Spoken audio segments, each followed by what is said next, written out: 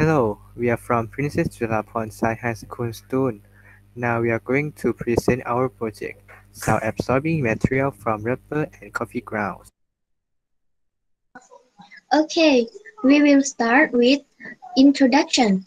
The number of cafes has increased, and the main menu is coffee, which has coffee grounds. And coffee grounds contain many organic substances that we cannot dispose of coffee ground without treatment, so it can cause too much waste of useless coffee ground. Planting rubber tree is the main economy of people in southern Thailand.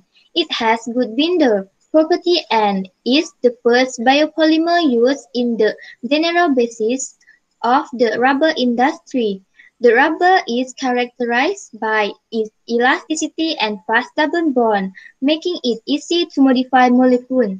We have the following ideas that we will mix the coffee ground with rubber by changing the ratio of coffee ground to make a sound absorbent sheet.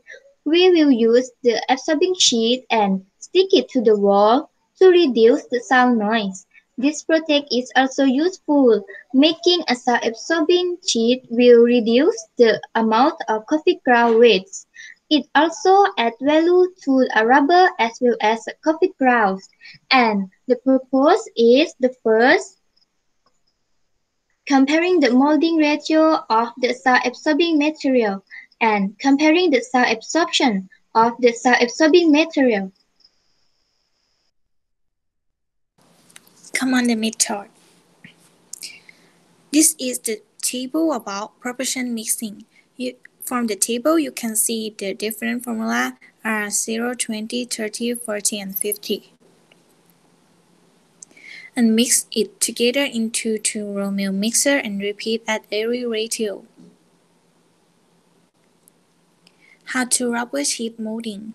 Wick the rubber for 60 grams and get into the compressor machine at temperature 150 degrees Celsius for 5 minutes.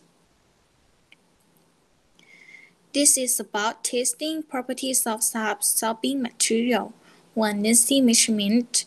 Wick the rubber material and find the volume from Y multiply length multiply height and find the density from density as mass divided volume. 2. Hardness measurement. Use short A hardness tether to measure of or four corners and repeat at every ratio. This is sound absorption testing. Make the model room and use the decibel X application to test about sound absorption outside and inside according the picture. Experiment result. Experiment 1. Comparing the molding ratio of the sound-absorbing material.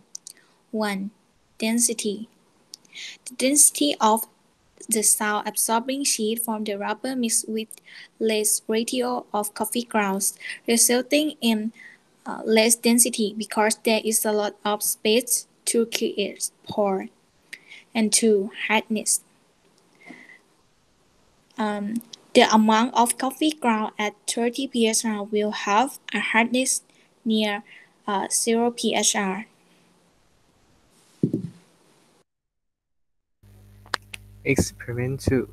Comparing the sound absorption of the sound-absorbing material. According to the following table, it can be seen that the best coffee ground at 30 psi can absorb the sound 38 decibel. Conclusion: the best ratio of coffee grounds in the sound-absorbing sheet is 30 pHr because it has the same hardness as rubber without coffee grounds, that is neither too soft nor too hard, and it has low density. These properties make the blowing agent has more efficiency and can make suitable porosity. Accordingly, it is the best ratio that could absorb the sound. Thank you.